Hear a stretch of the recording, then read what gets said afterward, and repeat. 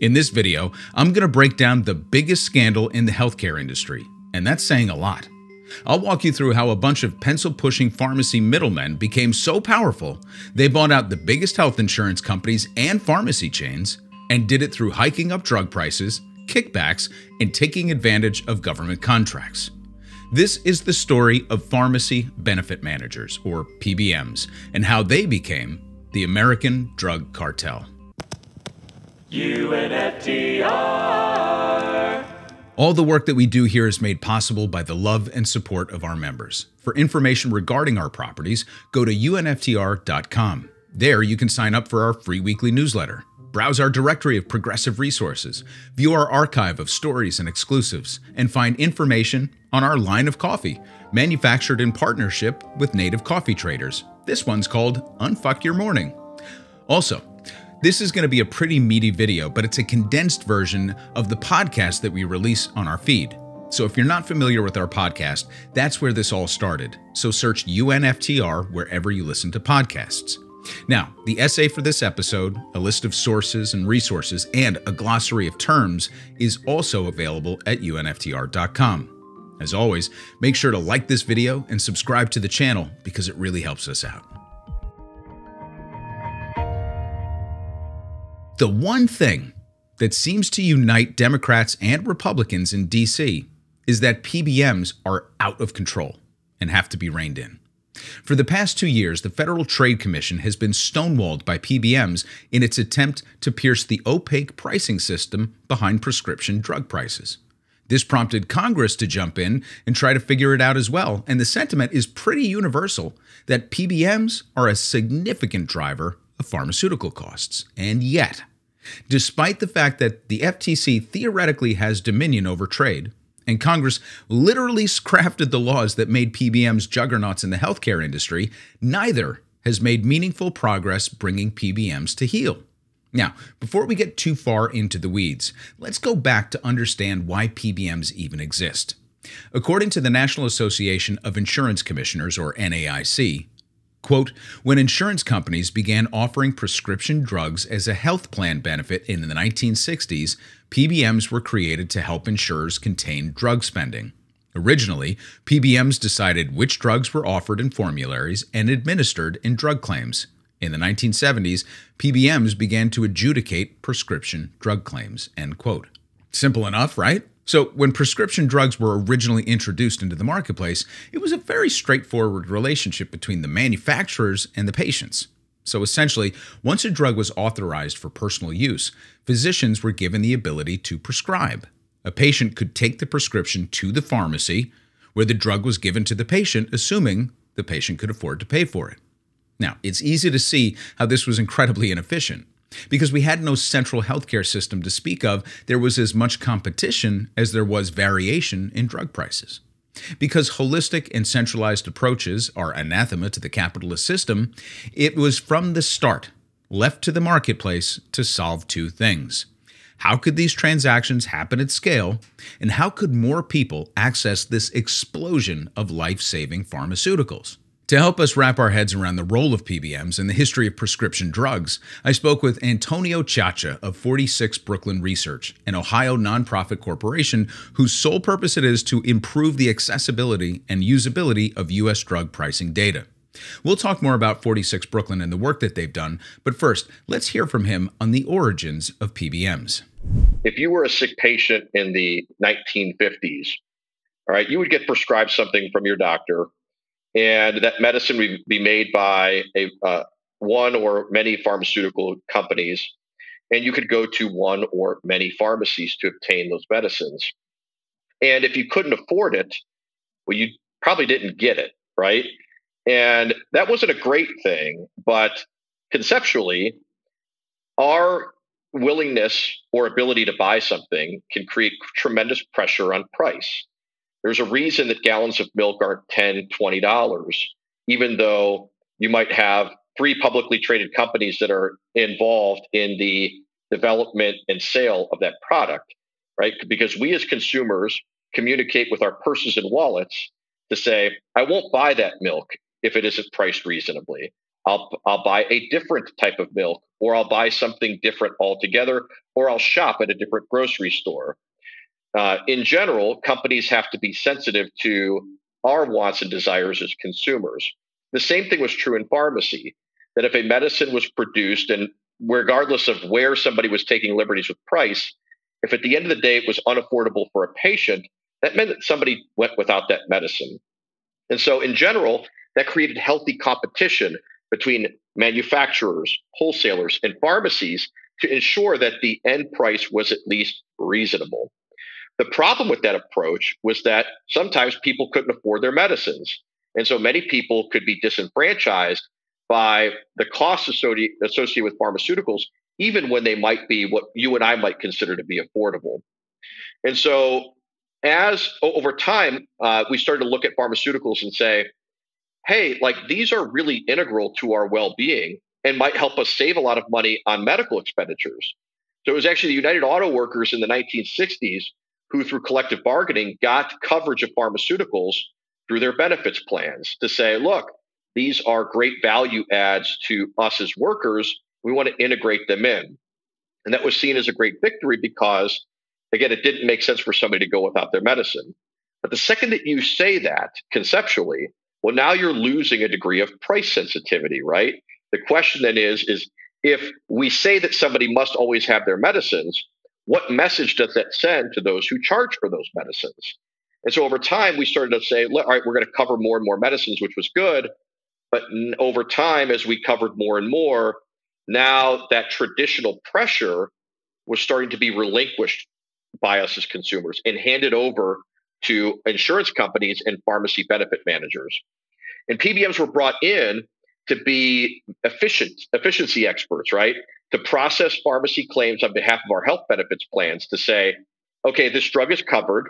Here's how much I have to pay as a consumer, and ensure that the pharmacy is made whole, et cetera.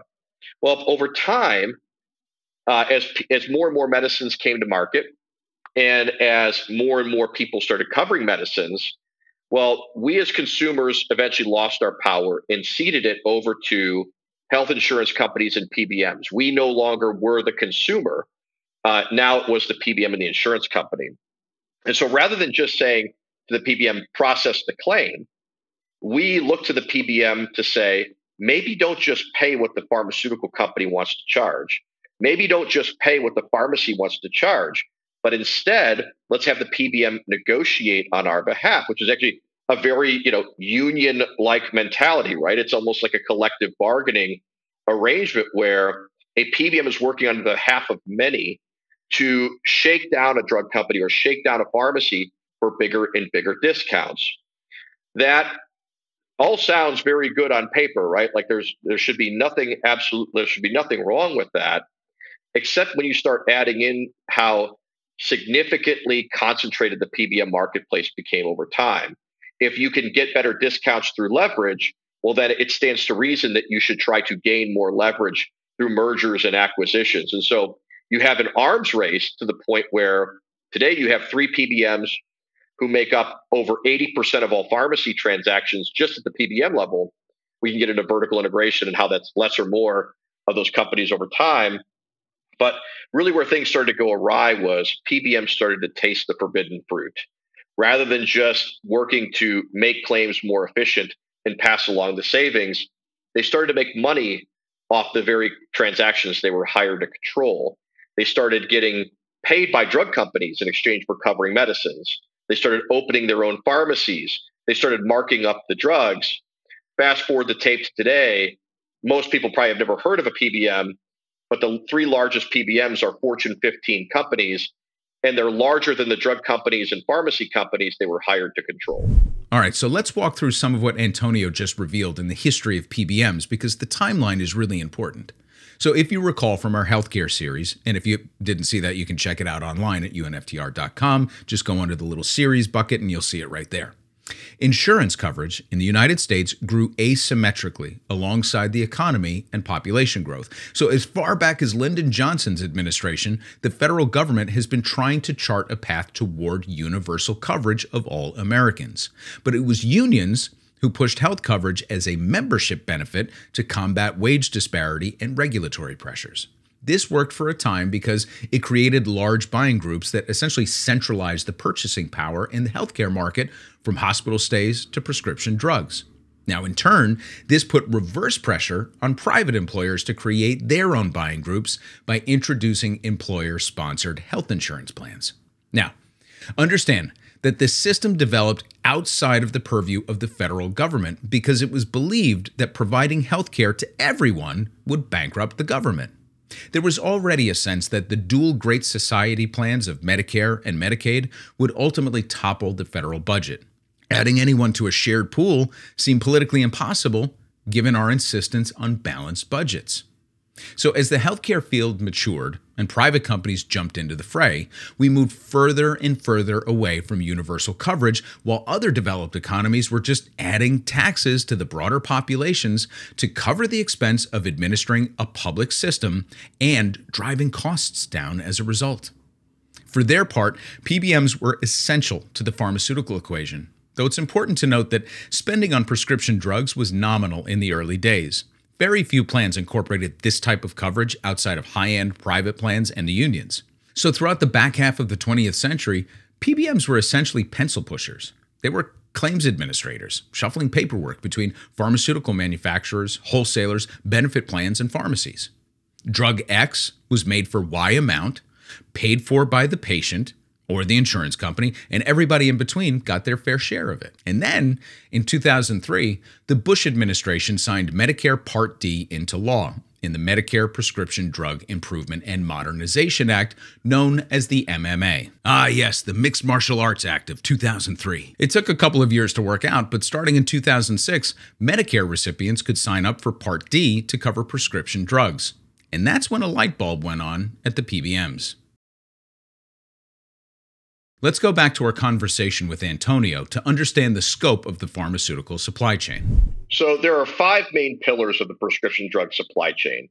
Drug companies sell drugs to drug wholesalers. If you're unfamiliar with a wholesaler, McKesson, Cardinal Health, AmerisourceBergen, they sell the drugs to pharmacies, and the pharmacies are ultimately compensated with some combination of the patient's money and the PBM's money, which ultimately comes from the health insurance company. The health insurance company and the PBM are hired by the plan sponsor or the government program, et cetera. Now, there are a lot other intermediaries in the system. There are switch operators, there are rebate aggregators, GPOs, PSAOs, a whole bunch of alphabet soup that, you will lose all your audience, trust me, if I go through them all. But understand that there are many mouths to feed within the prescription drug supply chain, each one of which can have a distorting impact, positive or negative, on the prices that we pay. Okay, so far we've heard how the 3 largest PBMs control 80 to 90% of the market, and all 3 are in the top 15 companies in the United States. Well, in this brief rundown of the supply chain, it's also worth noting that the 3 wholesalers that Antonio mentioned are also in the top 15. That's McKesson, Cardinal, and Amerisource, which recently changed its name to Cencora. So we have 6 of the top 15 companies in the United States, all within the pharmaceutical supply chain. But if we widen our lens for a moment, you can make a case that 3 others, Amazon, Costco, and Walmart, are also part of this cartel. While not their primary revenue drivers, all 3 are invested in prescription drugs and angling to make further inroads into the marketplace. So 9 of the top 15 companies in the United States are all primarily or peripherally involved in the prescription drug game. Now, here's where things get really fucked. In theory, the market should have worked out the payment system to bring drugs to market at the most efficient price possible given the size and the buying power of the market. But as Antonio pointed out, the consumer is no longer driving drug prices. The consumer is not the customer. Pharmaceuticals exist in a captured market that is different from other industries. Again, Antonio. I know that there are analogous marketplaces, from what I understand from others. People have told me that auto dealerships and their relationships with car manufacturers might be somewhat similar. I've heard people use analogies of Ticketmaster and Live Nation, right? I'll be honest, I'm less sophisticated with the dynamics of those marketplaces. Um, what I think there, what I think has tremendous uniqueness in this space is that, you know, I there are a lot of different suppliers of cars, right? There are many different opportunities to buy a vehicle. You can go direct. You can use any number of outlets.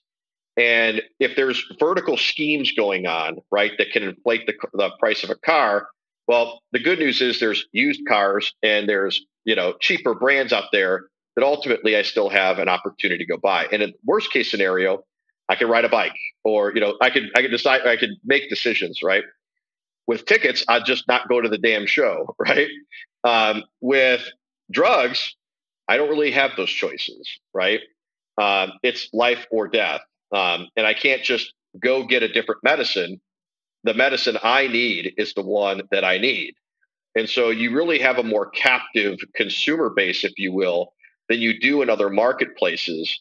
And furthermore, because of the nature of how the finances of medicines work, because they're not priced in a sober way anymore, meant to entice a cash paying consumer, it's unrealistic to buy medicines at this point within a system that is governed by inflated prices and negotiated discounts. Because if you decide, hey, I'm going to go on it on my own, I'll pay out of my own pocket, well, the prices weren't meant for you to pay with cash. So you really are captive to a degree within a system. And anytime you need to work outside that system, bad things can happen. This is where layers start coming in. So Antonio's talking about capture, the necessity of the products and the avenues in which they're made available. Now we'll get to pricing, but let's hang here for the moment. There are places you can go to pay cash for prescriptions. In fact, there's a few independent pharmacies and startups like Mark Cuban's Cost Plus that allow you to do just that. And oftentimes the prices are less than what you would pay at a chain pharmacy. So how can that be? There's also the question of availability. As Antonio said, you have options when it comes to buying cars. You don't have to go to the concert, so Ticketmaster is avoidable. But prescription drugs are quite often necessary. So here's two things to consider here. Who decides which drugs are made available, and what price will the patient ultimately pay? The answer is the PBMs. Now, nowhere in the description of why and how the PBMs came to market were these factors ever even mentioned. The original purpose of PBMs was to lower drug costs through bulk purchasing power and just to manage the flow of payments through the claims management process. The drugs themselves were supposed to be priced by the manufacturer, marked up by the wholesaler, and sold at the pharmacy at a retail price. Now, the last step is either covered by the patient out of pocket or through insurance. Now, insurance companies do add a wrinkle to the process because, of course, they get to decide which drugs will be covered based upon the price inputs, availability, efficacy, and a host of other factors. And for their trouble, they too get a cut of the action in the spread between the premiums they charge and the payouts they're responsible for.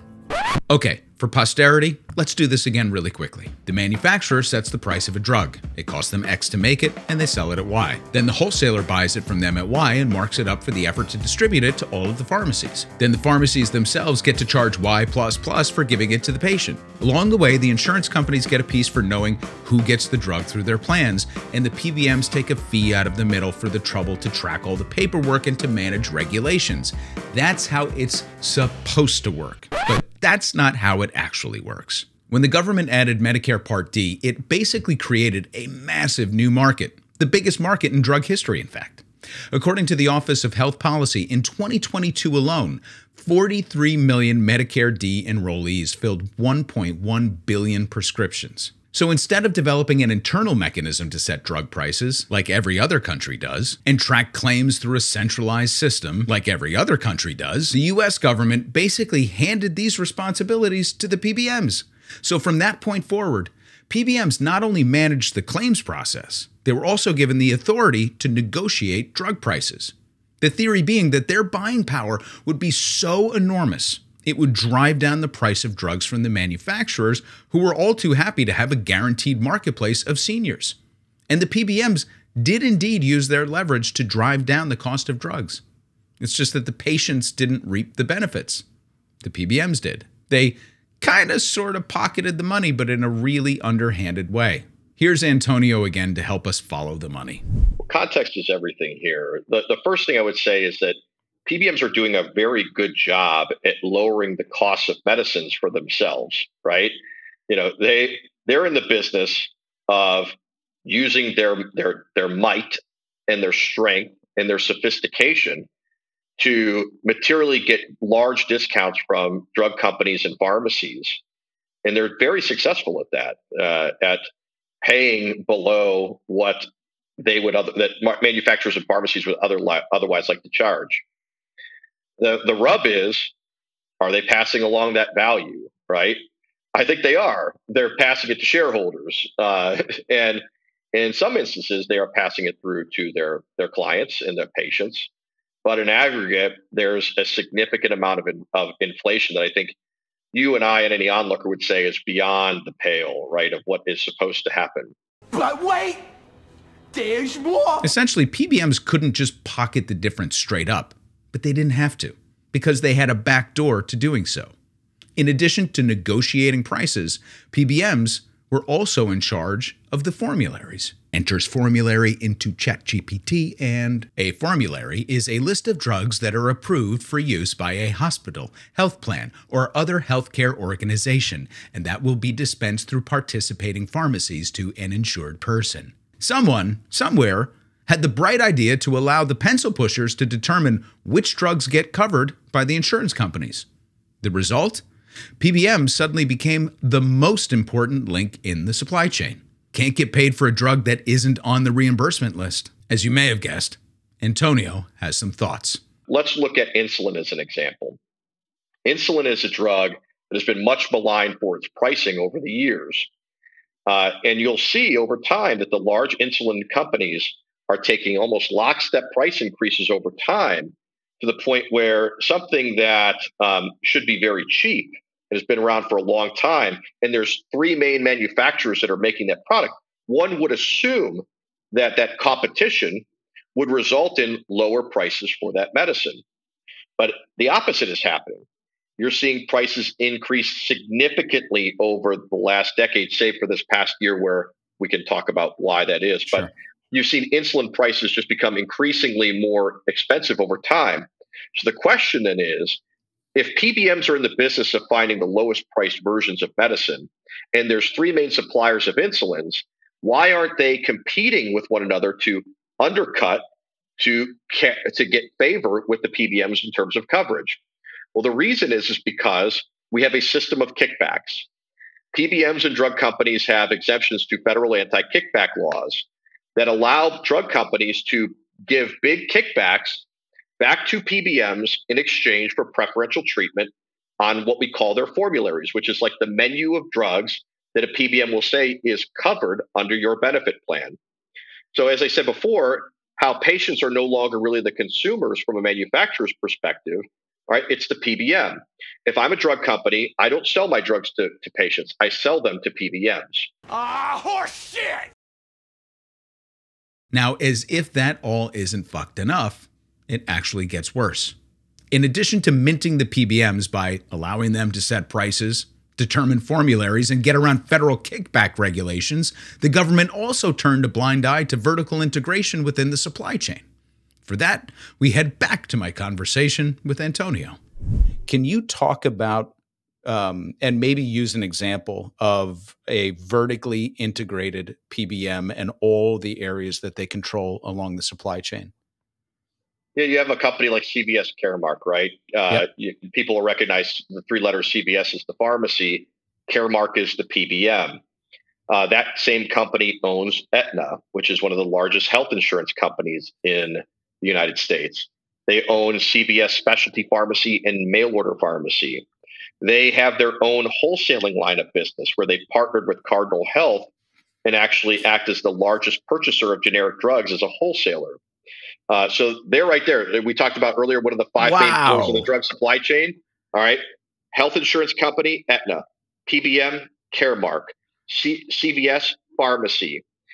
Wholesaler, Red Oak Sourcing. Well, now CVS launched a new subsidiary called Cordavis. where they are actually taking inventory of drugs and slapping labels on them, essentially becoming quasi-drug manufacturers. So here you go. The largest companies in the system are now basically the entire drug supply chain all rolled up into one. That is staggering. Okay, it's probably as good a time as any to talk about who Antonio is and why he's such an instrumental voice in this story. Antonio's organization, 46 Brooklyn, is a data journalism nonprofit that dug into drug pricing in Ohio, specifically related to Medicaid reimbursements. Hold that thought.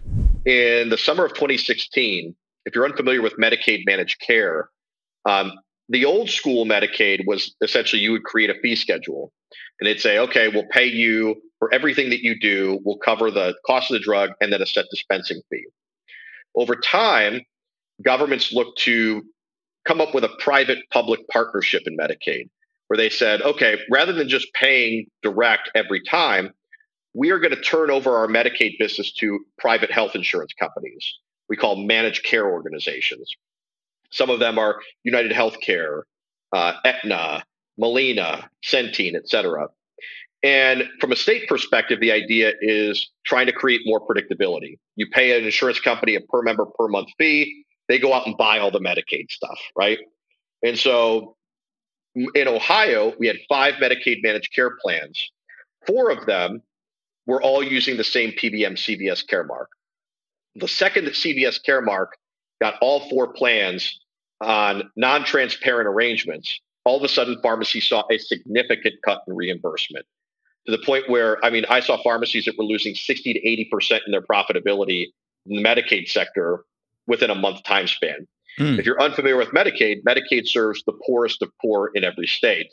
So if you were a pharmacy in an underserved community, right, those cuts were the death blow, right? And so we saw about 200 pharmacies close their doors within a 3-year period over the time that these cuts occurred. Long story short, 46 Brooklyn got a hold of pricing data from various sources and through data mapping determined that the state was overpaying the managed care organizations for Medicaid by $245 million in just a single year that they examined. So this kicked off a wave of reforms in Ohio that in turn kicked off investigations in other states, which is why PBMs have found themselves in the hot seat with the FTC and Congress. So now we can add state Medicaid plans to the tally of fuckery occurring at every link in the prescription supply chain. So we've got kickbacks from manufacturers, overbilling Medicare and Medicaid, hiking up prices, buying out competitors and creating monopolies, swallowing up the supply chain one link at a time to the point where, in certain cases, they own the wholesaler, the insurer, and the pharmacies themselves. And there's no one to hold them accountable because the regulations were designed to foster this behavior.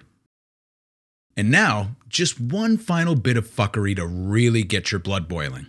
And this one's personal. If you've ever had a sick person in your life who required life-saving or life-preserving medication, and you've had the option to work closely with a local pharmacist instead of a corporate chain, you'll understand this one. Local pharmacies are just different. A great pharmacist is the last line of defense, that last gut check in the medicine dispensing chain. They catch things like drugs that conflict with one another, when refills are due. They see patients. They know patients. When my mother was ill and on myriad cocktails of cancer drugs and other related issues, the pharmacist was there every step of the way. No question too big or too small. They stayed open late. They dropped off packages at the house in emergencies because they knew her. And so when the prescriptions stopped because she passed, I went to visit them. And it was a small family-owned business.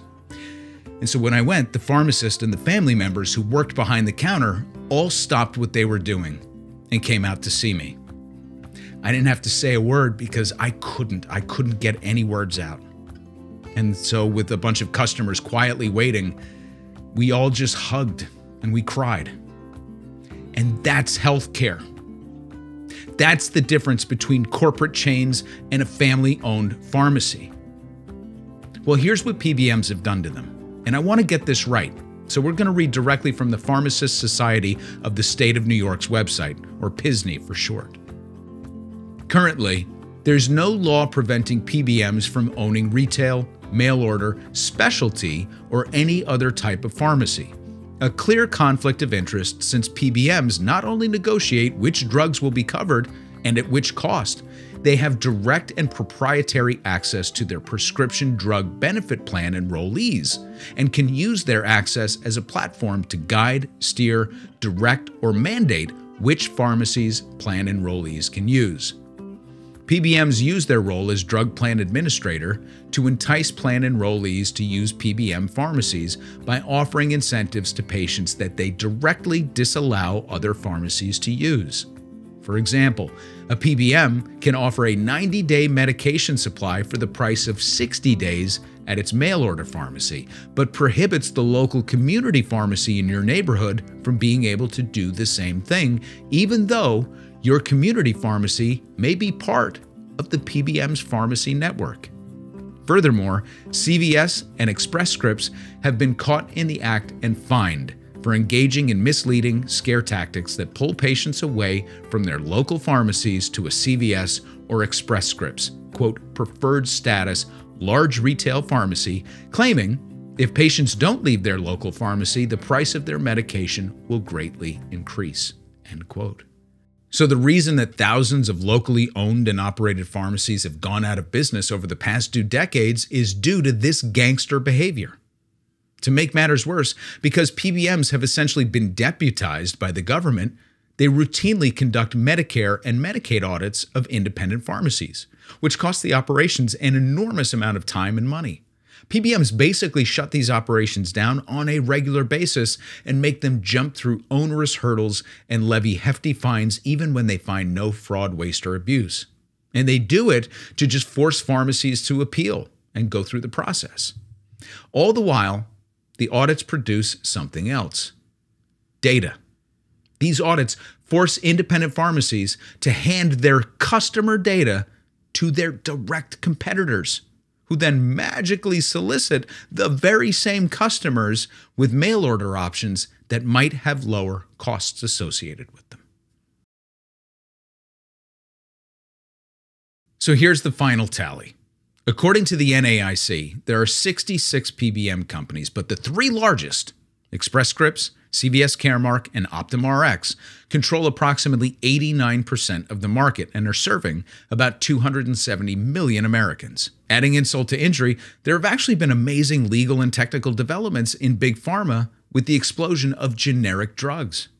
According to a white paper out of USC Leonard D. Schaefer Center for Health Policy and Economics, the use of generic and biosimilar drugs saved the healthcare system $338 billion in 2020 alone. And none of the savings went to the consumer. Imagine that. $338 billion in savings from generics and biosimilar drugs in a single year, and yet consumer prices went up. Where did it all go? Well, because of the lack of transparency among PBMs, no one can say for sure. But dig this. Take the big 3 that we just named. Top-line revenue for Optum Rx in 2023 was $116 billion. For Express Scripts, it was $150 billion. For CVS Caremark, $178 billion. The big 3 took in over $600 billion in 2023 alone. This isn't pharmacy, it's not wholesale or insurance company revenue. This is the revenue specifically allocated to the PBM divisions of these Goliaths. So even though we don't know, we know. Now, according to Lever News, quote, a total of 24 bills related to PBMs have been introduced in the House and the Senate during the 2023-2024 congressional session, end quote. Several of these bills actually made it out of committee, but none has made it into law. And the lobbying groups on behalf of the PBMs have really started to turn up the heat and the donations. Despite the stonewalling of the FTC, Congress is onto the PBMs because of the work of groups like 46 Brooklyn that use hard data to expose price discrepancies in the market. Another study conducted by a medical journal compared the cost of 184 different drugs between Medicare claims and Costco, which has more than 500 stores nationwide and a mail order business for members. And it found that, quote, Medicare overspent by 13.2% in 2017 and 20.6% in 2018 compared with Costco member prices for these prescriptions, end quote. The difference is the streamlined and transparent system employed by Costco, which demands transparency from its benefit managers. Now, obviously, the PBMs are singing a different tune. For example, CVS Caremark cites research from the, wait for it, University of Chicago. Say it loud, say it with me, yo, Milton Friedman. And writes on their website that the data speak for themselves. Well, UChicago finds that, quote, PBMs deliver nearly $150 billion annually in value through negotiated discounts, more cost-effective drug utilization, and other cost-saving services. Almost $60 billion, 40% of that value, would be lost in a world without PBMs, end quote. Now, of course, they're probably right about PBM negotiating power delivering $150 billion annually in discounts. They just omitted the part about kickbacks that drive the whole cost up. So it's like retailers who mark up clothing items by 50% before putting them on sale for 25%. So the trillion-dollar question is, what happens next? Now, given the state of intransigence in D.C., it's obviously impossible to say. But if any major issue that we've covered has a shred of optimism attached to it, it could be this one, because Congress seems pretty aligned in their antipathy toward PBMs and how they're being stonewalled. And regardless of which side of the aisle you're on, there are very clear wins to be had. First off, it needs to be definitively said that the United States is the outlier in the world because we don't have universal health care. I mean, the whole issue of affordability and accessibility goes out the window if we do the most logical and human thing, and that's Medicare for all. But even in this scenario, considering Medicare has ceded its power to the PBMs, it's not immediately obvious that the cost of prescription drugs reduces to a more reasonable level. I mean, it is for the consumer, but assuming nothing changes in the relationship between Big Pharma and the PBMs, shareholders would continue to reap massive profits and the government would then be exposed to cartel-like behavior in the middle. That's just the nature of this particular public-private partnership. The fact of the matter is that PBMs shouldn't even exist in that scenario. The government would have to take over formularies, claim adjudication, and pricing on a wholesale basis for prescription drugs to fit rationally within a universal system. And that means unwinding a $1 trillion-plus industry. So this is just one small window into just how complex and wide-ranging the dismantling of our entire system would be. And for shit sure, the appetite for this does not exist in either the Republican or the Democratic Party. But where there is some potential optimism is in the regulatory measures and proposed legislation to eliminate rebates and demand transparency in the system. Now, the biggest lesson of all, as usual, is that when it comes to the health and welfare of citizens, capitalism has never been the answer to maximizing outcomes. And that's the story behind the real American drug cartels. Go to UNFTR.com for a full list of sources and resources, for the essay that this episode is based upon, and for a glossary of helpful terms. Thank you to our members for making all of this work possible, and we'll see you in the next video. Here endeth the lesson.